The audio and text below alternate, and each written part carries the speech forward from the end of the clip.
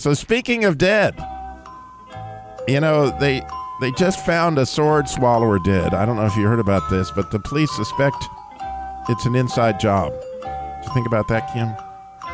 And a man was found dead in a vat of, I think it's pronounced falafel.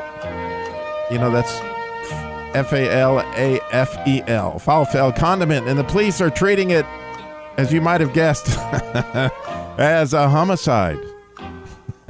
One of my favorite ones. Cartoonist found dead in home. Details are sketchy. A streaker was found dead this morning. The police say the details are quite revealing.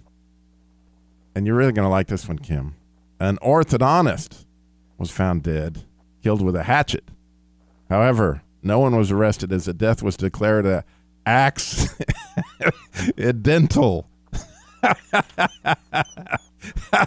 Oh, that one cracked me up. Accidental, that's the old, these things happen. So at the end of all those shenanigans, you knew that Robbie was actually going to have a riddle. And there's no puns in my riddle today, okay? Because I really have this question, and I have an answer in my own heart, but I was wondering about the answer in your heart. Tell me, who in the Bible died first, Adam or Eve?